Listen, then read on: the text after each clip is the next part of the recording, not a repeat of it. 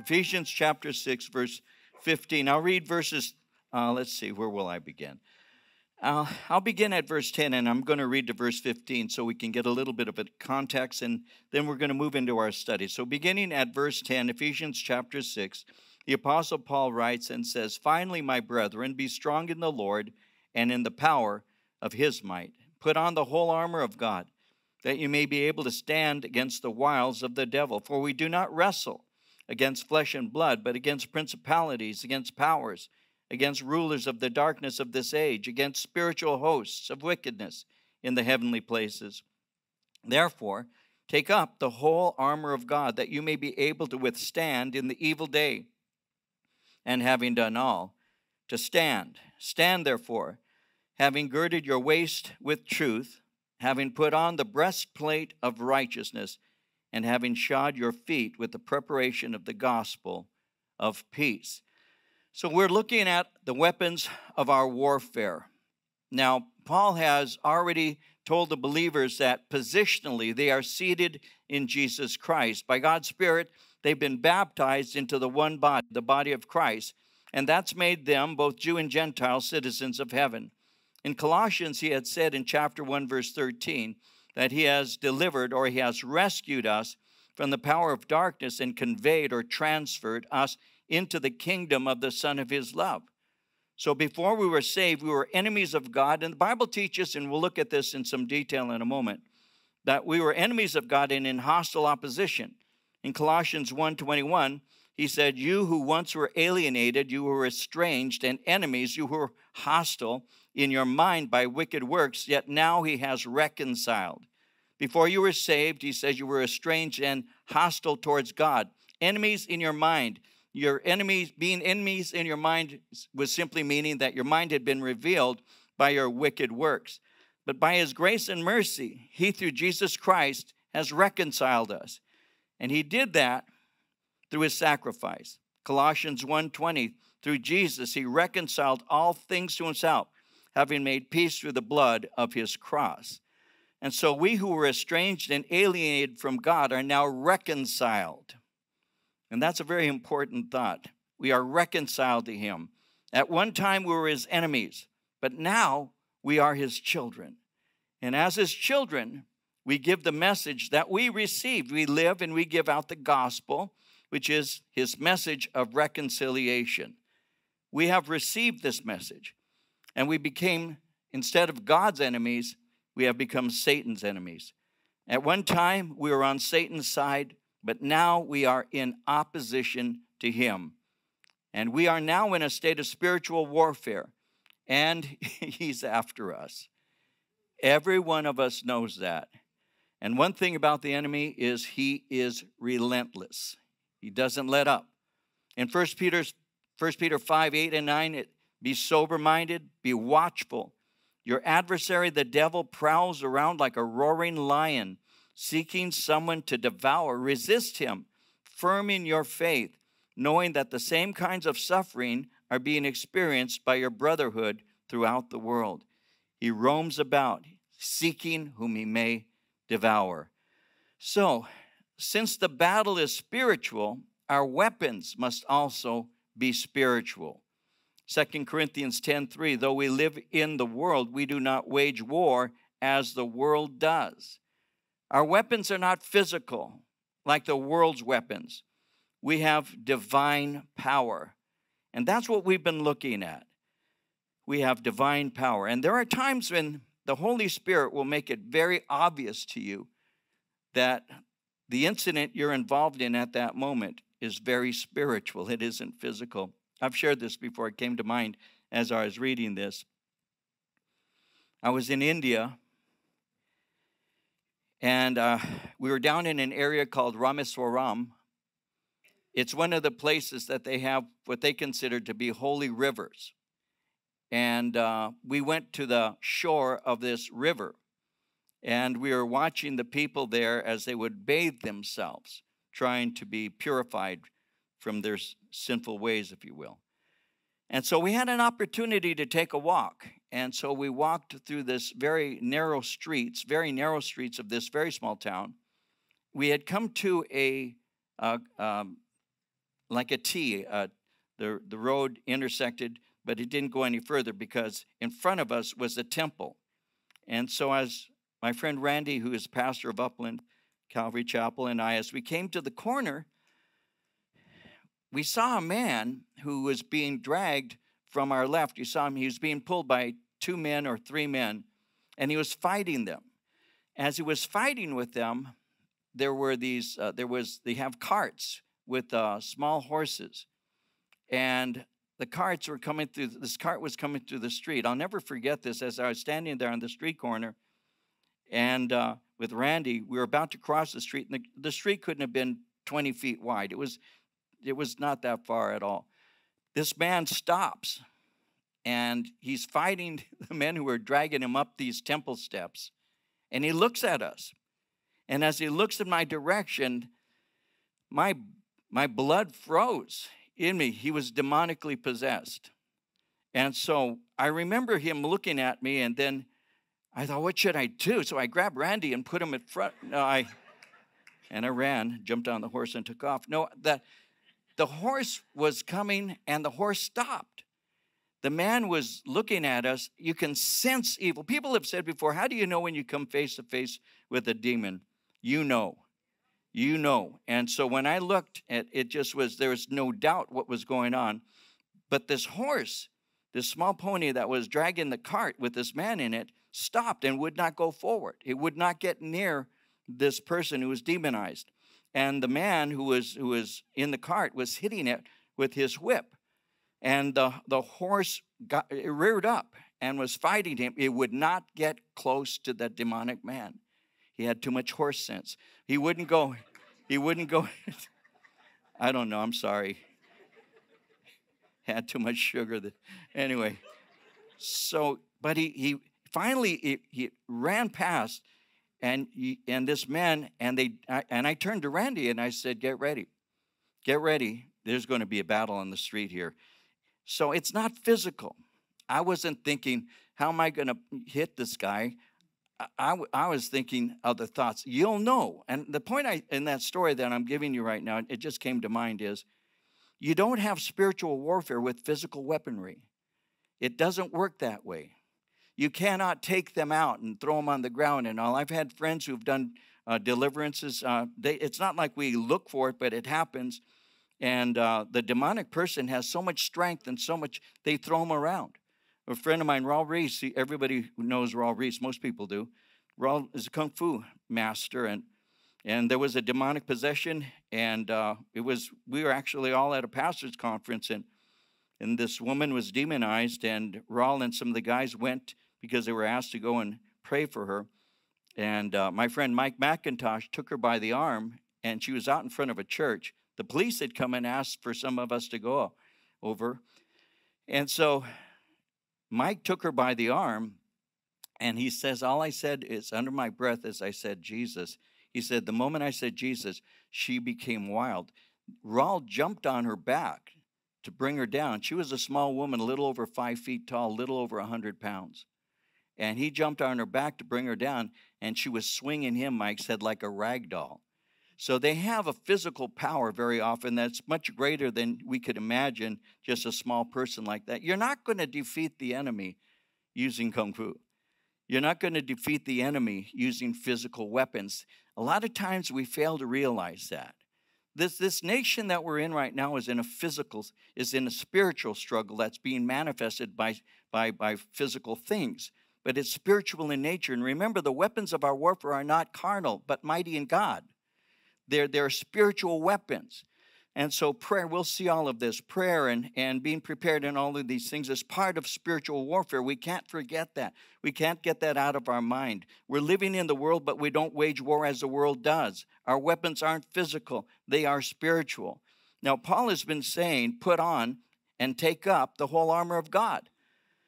They're to stand against the wiles of the devil with the mindset of those who are victors. And they were to do so while bracing for individual battles that they would be in. Their victory in Christ is assured, so their mindset is one of faith. In James 4:7, submit yourselves therefore to God. Resist the devil, he will flee from you. 1 John 5:18, we know that those who are the children of God do not keep on sinning. The Son of God keeps them safe. The evil one can't harm them. And so this is a spiritual war that we're in, and we've examined some things already. We have seen that our enemy is the devil. We've looked at two pieces of armor, the belt of truth and the breastplate of righteousness. So tonight we examine the next piece of armor that we have. We're going to look at our footwear. Now I think we have a picture. I wanted you guys to get an idea of what we're looking at right now. So I asked them if they'd put up a picture, and you can see the different pieces of armor that we're looking at. You see the shield and the breastplate. You see the belt that is girding them. You see the boots and all of that, the sword of the Spirit, the helmet of salvation. We'll be looking at those individually, but today we're going to be looking at footwear. Notice verse 15. He says, having shod your feet with the preparation of the gospel of peace. Footwear.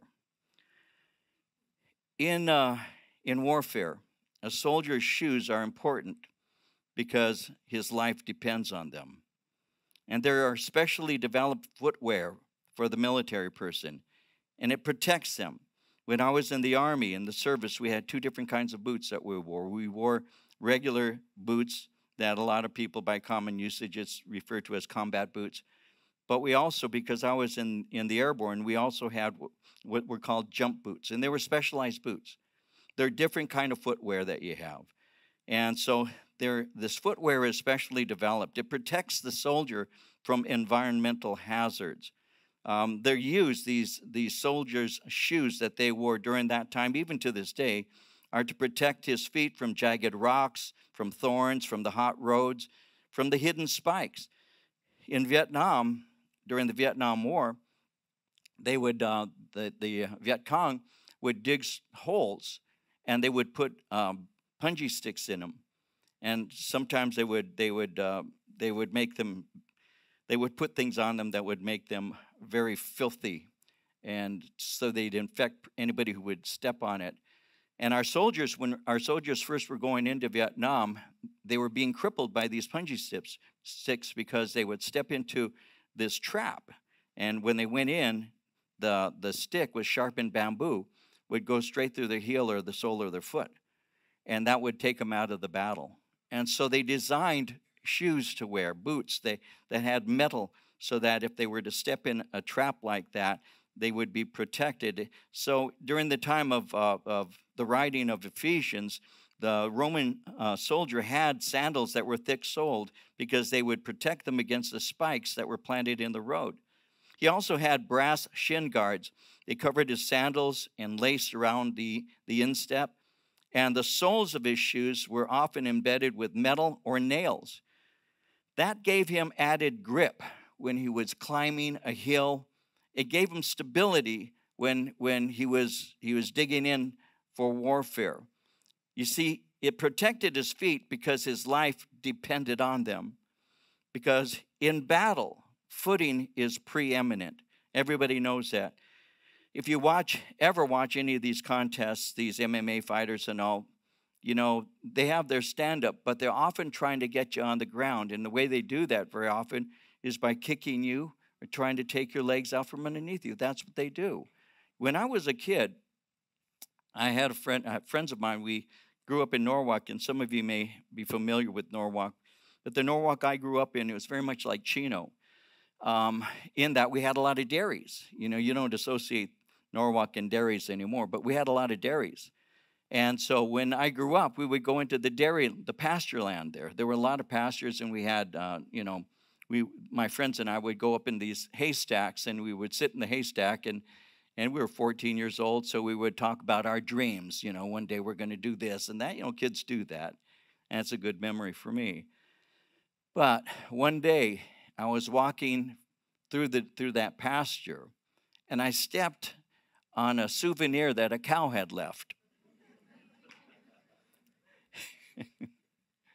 That's bad enough. It's pretty uncomfortable. I was barefooted. Yeah, that's even worse, right?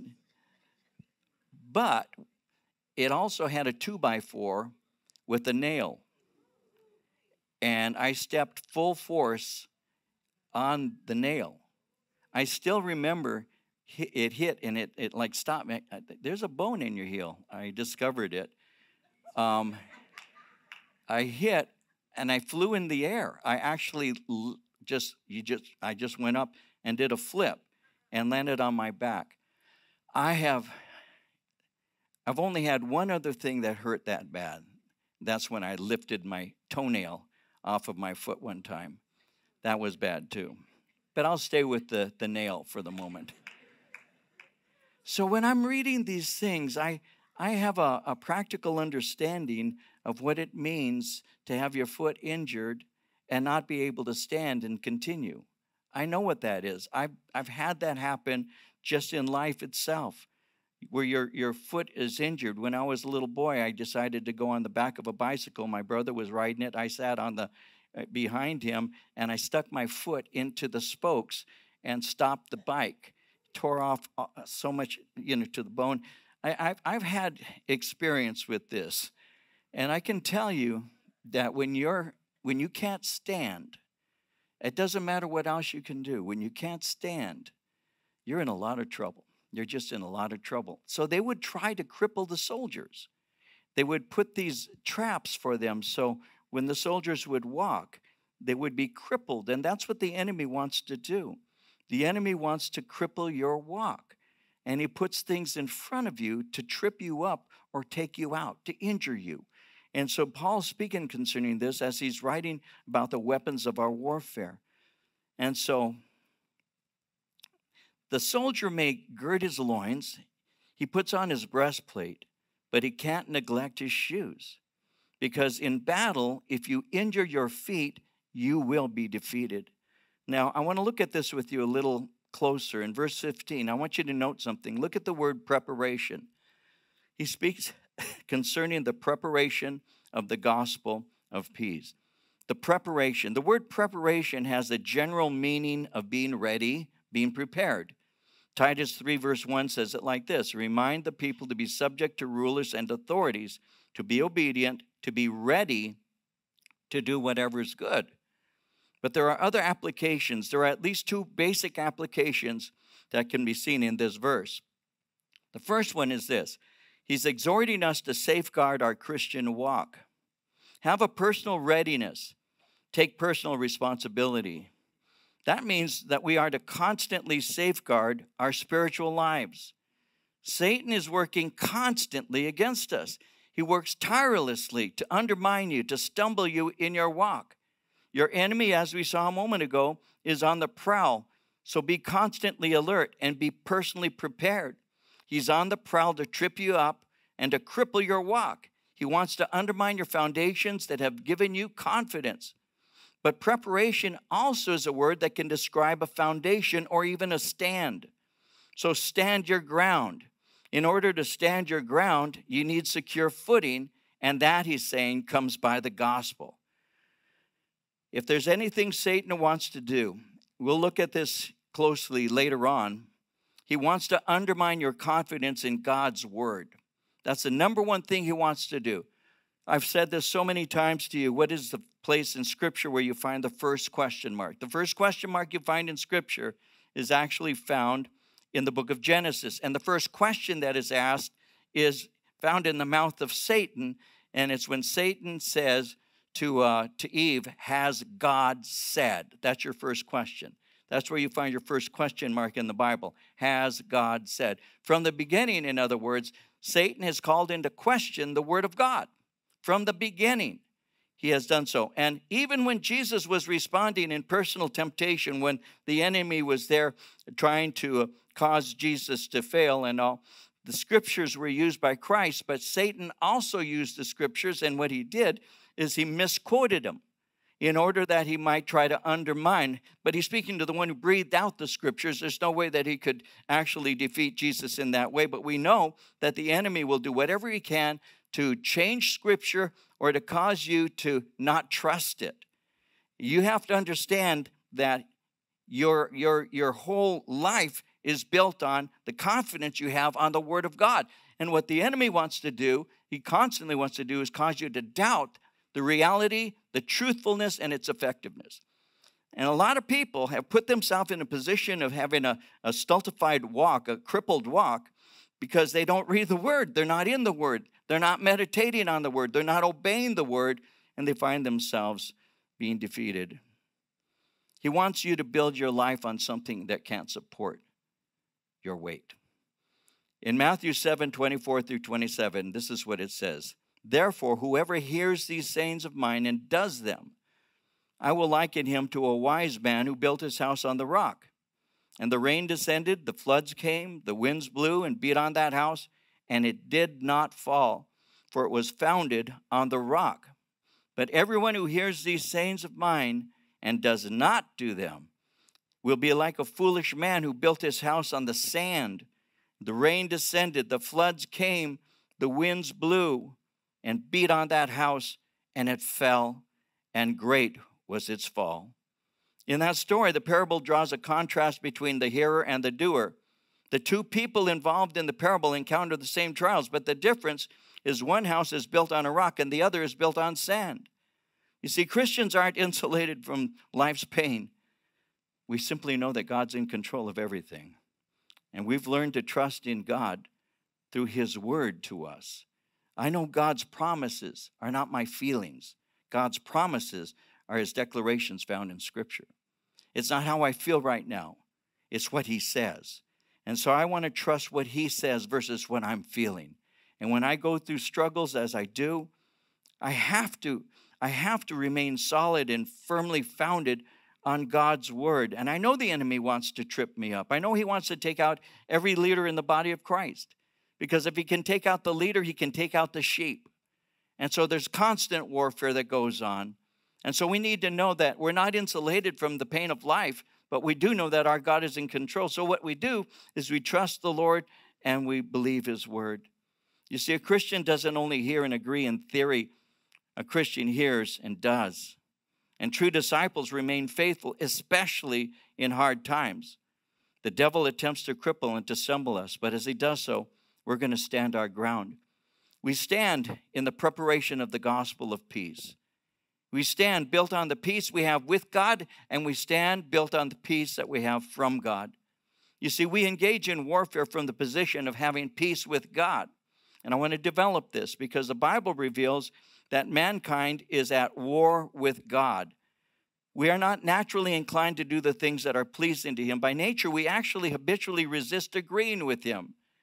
And that's well said by Isaiah when he said in Isaiah 5:20 and 21, he said, woe to those who call evil good and good evil, who put darkness for light and light for darkness, who put bitter for sweet and sweet for bitter. Woe to those who are wise in their own eyes, clever in their own sight. They're hearing what God says, and if God says it's black, they say it's white. If God says it's sweet, they say it's sour. If God says turn to the right, they turn to the left. That's man's nature. And so before we came to Christ, the Bible says we were enemies. In Romans 5:6 through 10, he says, when we were still without strength, in due time Christ died for the ungodly. For scarcely for a righteous man will one die. Yet perhaps for a good man someone would even dare to die. But God demonstrates His own love toward us in that while we were still sinners, Christ died for us. Much more then, having now been justified by His blood, we shall be saved from wrath through Him. For if when we were enemies, we were reconciled to God through the death of His Son, much more, having been reconciled, we shall be saved by His life. Paul describes the unsaved as without strength, ungodly, sinners, and enemies. But in spite of this, God made a way for us to have fellowship with Him, and it came through receiving by faith the message of the gospel. You see, this is the message that proclaims what Jesus has done for us. In Romans 5:1 and 2, therefore, having been justified by faith, we have peace with God through our Lord Jesus Christ, through whom we also have access by faith into this grace in which we stand. Rejoice in hope of the glory of God. So the gospel, and I'll give you some insight into this. The gospel speaks of what is called unconditional surrender. See, when God defeated Satan through Christ on the cross, God has now given us a message. I'll show you this in a second. It's called the message of reconciliation, to what God was in Christ, reconciling the world to himself. He has given to us a message to declare, and the message that we declare is called the gospel. But in the writings of Paul, he also describes it as being terms of surrender. And so the gospel is God's declaration of victory in war, and his terms of peace are unconditional surrender. You don't have a negotiated surrender with the Lord. You have an unconditional surrender. It's not a conditional surrender. It is unconditional. So you don't come to Christ by saying, I'm sorry for some of the things I've done, but I like these other things, and therefore I'd like to follow you and still keep these other things. It doesn't work that way. What happens when you got saved, hopefully this will make some sense. When I got saved, I didn't negotiate with God. I didn't say, I'll come to you on my terms. God won. It's like you get a picture of that in World War II when MacArthur was on the Missouri and he received the unconditional surrender of Japan. It wasn't a negotiated surrender. It wasn't a conditional surrender. It was an unconditional surrender. And that's why Hirohito presented the sword to him, saying that we are now at your service. That's how that worked, because the United States won in complete victory and declared terms of peace, which was unconditional surrender. We've had that in recent history here in the United States. The gospel is the message of terms of peace. God says, you're in sin. He said that to us. He's saying the wages of sin is death.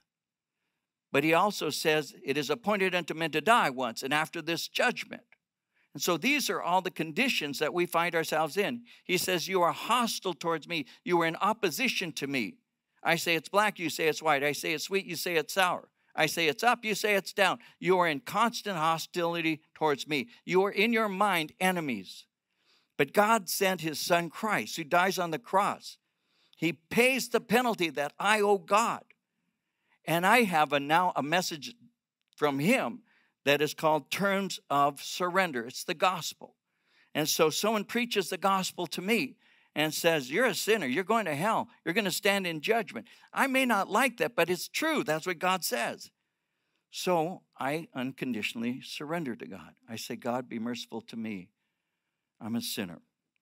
It's like the parable of that man who was standing just beating on his chest saying how evil he was. Be merciful to me. When I was a kid, being raised as a Catholic, I went to Mass, and we had the Latin Mass. I wonder how many of you ever, just out of curiosity, I've never asked this, Latin Mass. How many of you know that? Yeah, some of you did. Mea culpa, mea maxima culpa. You remember what that is? My fault, my most grievous fault, right? What were we saying when we smote our breasts? We were saying, it's my fault. I have done this. I can't blame Mom. I can't blame my lack of education. I can't blame my neighborhood. I can't blame my race. I can't blame any of those. It's my fault. That's how I got saved. That's how you got saved. It's by admitting unconditionally, I am at fault. That's what the gospel is supposed to do. See, that's the only way you can be healed, is by saying, God, be merciful to me, a sinner. That's how it works. Right, amen. So when you surrender to Christ, you have peace with God. The war's over. He's no longer at war with you. He's not bringing you to judgment. In Romans 5, verse 9, much more than Paul says, having now been justified by his blood, we shall be saved from wrath through him. So we have peace with him. But not only that, we can have peace from him. You see, when you're reconciled to God, you can have peace, a peace that comes from God. Isaiah 26:3 says it like this: you will keep him in perfect peace whose mind is stayed on you, for he trusts in you. In John 14:27, peace I leave with you, my peace I give to you, not as the world gives do I give to you. Let not your heart be troubled, neither let it be afraid. Colossians 3:15, let the peace of God rule in your hearts, Philippians 4:7, the peace of God that passes all understanding shall keep your hearts and minds through Christ Jesus. There have been so many times when you and I, when we have gone through things where people will watch us as we're going through it and ask us, how could you have such peace? When my father went home to be with the Lord, and we were there in the waiting room, and we heard those words. Some of you have heard code blue. My mom turns to me and says to me, "That's your dad." And I said, "Yes." And here comes the doctor through the door a few minutes later. He says, "Rosales family," and there we are. And he walks up and says those things that some of you have heard. We did our best. We tried our hardest. It's kind of words that you're not really listening to at that moment. They're just, you already knew that, right? He turns and he walks away. My mom and I and some of my family are standing there. And I take my mom by the hand and Marie and a couple of my kids. And we hold hands there in that waiting room, and we pray and we ask we thank God for my father, for all he was to us, and went and did our last farewells and came back in the room. And as I came back in the room, a woman approaches me and she says, "I have to ask you, what are you?" And I said, "Excuse me?" She goes, "What are you?" Because they saw us as we prayed, and I said, "We're Christians." Where'd the peace come from? It comes from above.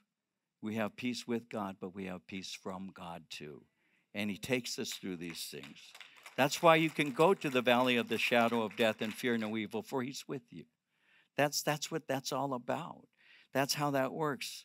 And so the gospel, not only am I reconciled to God, are you reconciled to God, but you also have peace from God and peace with God. Now, Satan attempts to undermine your confidence in him. He desires to undermine your confidence in his love, in his peace, in his joy. But when our feet are shod and founded on God's peace, he can't be moved. Now, there's another application I'd like to give about this. It relates to our readiness to proclaim the gospel to others. You see, we personally have made peace with God. We have received his peace, but now we take the message of peace to the world. In 2 Corinthians 5:18-20, Paul said it like this. He said, "Now all things are of God, who has reconciled us to himself through Jesus Christ and has given us the ministry of reconciliation." That is, that God was in Christ reconciling the world to himself, not imputing their trespasses to them, and has committed to us the word of reconciliation. Now then, we are ambassadors for Christ, as though God were pleading through us. We implore you on Christ's behalf, be reconciled to God. See, God, you have been reconciled to God through the gospel, and you stand in favor, in God's favor. But now you take that message and you give it to others. If there's anything that I think that Bible studies like this and others ought to do, is it ought to prepare us, equip us to take this word to those who are lost. It's been said the most selfish man is the one who goes to heaven by himself. God would have us to share what we know with others. And sometimes people will say, "You know what? I just don't know that much." Well, you don't have to be a theologian. You need to know the Lord, and you need to know proper scripture. But me, when I first got saved, I didn't know. What do you know? I would say this: I was blind, but now I see. I was lost, but now I'm found. That was it. That was my testimony. And I tell my friends, you know that. I used to do this. I used to do that. I used to do this. And they know that because I did it with them. And just this last week, I had some friends over on Friday. It's hard. I've known them so long, it's hard to see how old they've gotten. But but one of my friends, Bobby and I have known each other since we were freshmen in high school. I've known him since he was 14. And he and my friend Bill, who I went to kindergarten with, and then my friend Art, who I've known since I was 14, they came and they met with me on Friday, and we had a lot of fun, But Bobby looked at me in our conversation, and Bobby said, he was talking, Bill, my friend Bill was talking, and then Bobby says, "Dave," he said, I knew when I ran into you after you had gotten saved, because I had gotten saved when in the military. Bobby had been in the military before me, so I hadn't seen him.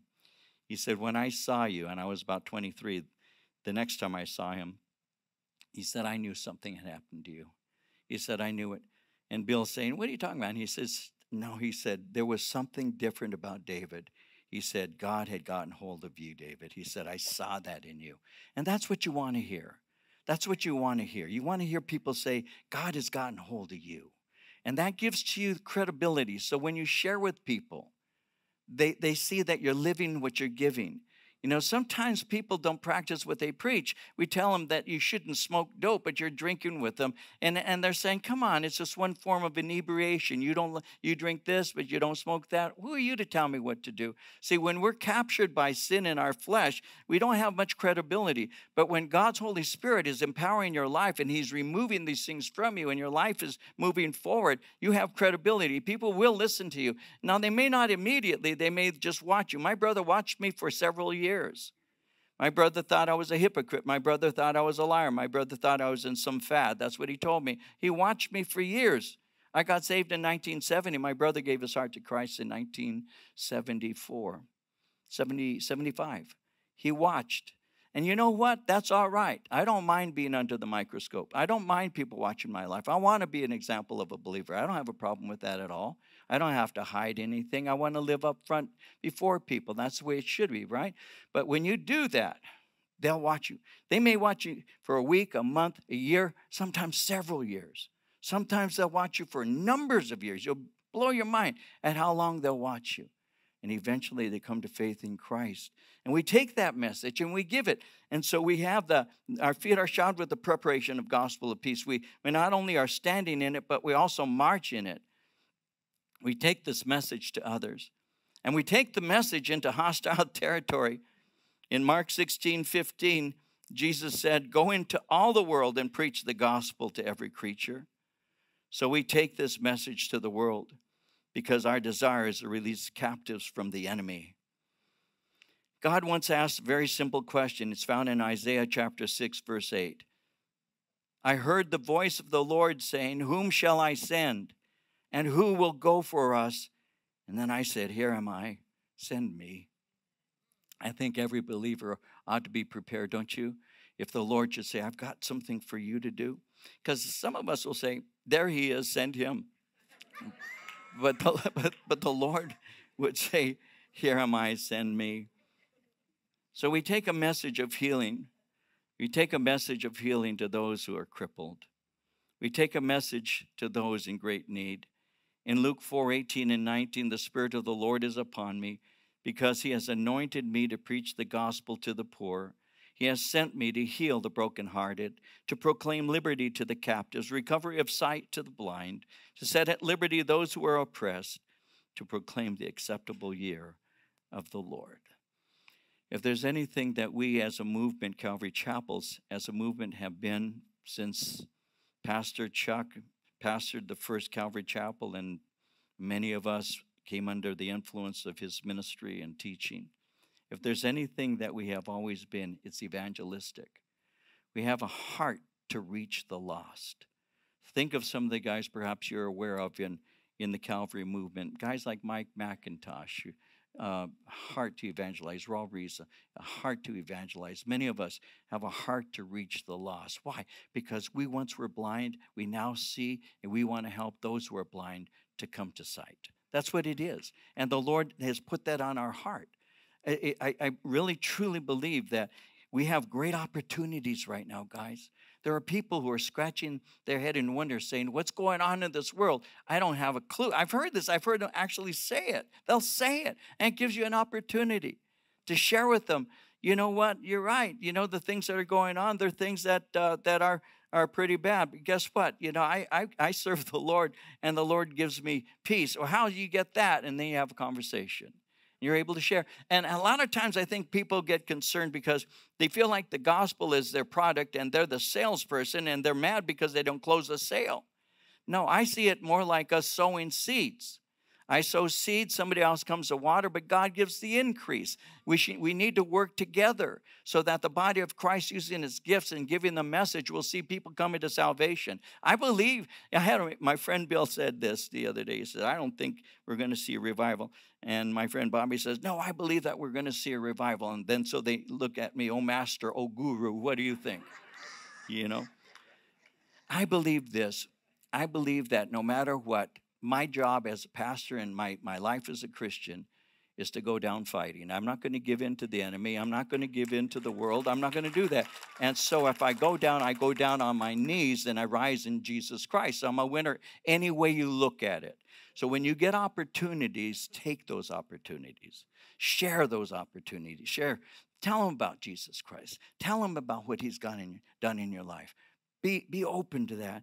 In Romans chapter 10, 13 through 15, whoever calls on the name of the Lord shall be saved. How then shall they call on him in whom they have not believed? How shall they believe in him of whom they have not heard? And how shall they hear without a preacher? And how shall they preach unless they're sent?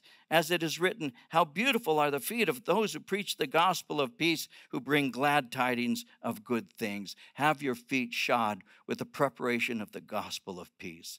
Take the word out. Share it with your friends. Share it with your family. Share it with those in need. Feel free to do that and watch what God will do. There is hardly any greater joy that I have ever had that is anything close to seeing someone give their heart to Christ, because it's not for the moment, it's for eternity. It is for eternity. They will be right with God and enter into heaven. And who knows, we like to talk about these things. Who knows, in heaven, one day we may see people and they may say, because of you sharing Jesus with me, I'm here today. Now, what could be better than that, right? What could be better than that?